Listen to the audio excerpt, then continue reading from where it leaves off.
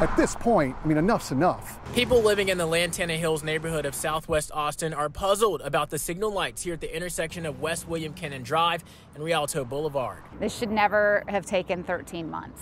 Or 12 months, and it's going to go on to 13 or 14 months ultimately. According to the City of Austin's database, the signal lights at this intersection were approved for ready for construction in April of 2023. Residents say the signals have been in place for a year now, but they're still not ready, which is an issue for what Kristen Jacobs calls a dangerous intersection. I've lived in the area for 18 years. It has always been a confusing intersection. There have continued to be multiple accidents. According to an email sent March 14th from a City of Austin representative, the signal lights at this intersection will be operational by the end of the month. But according to an email correspondence from just today, a staffing shortage with the contractor might knock the completion off schedule as the city works through contractual alternatives. You got to prioritize this. An intersection like this where there are accidents happening every day, it's got to be made a priority. Bert Green has lived in this neighborhood for 10 years. He says he was happy when he heard a signal light was going up at the intersection. I was delighted because I've got teen drivers and it's a dangerous intersection. It's going to make us all safer. Green says he doesn't let his children drive through this intersection due to how dangerous and confusing it can be. He also doesn't understand why it's taken so long to activate. I've driven up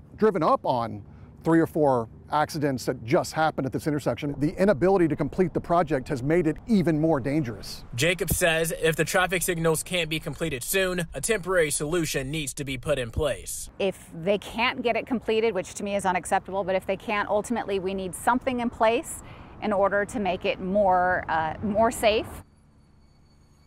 Thank you for watching. Please hit the subscribe button and get the latest news by downloading the CBS Austin News app.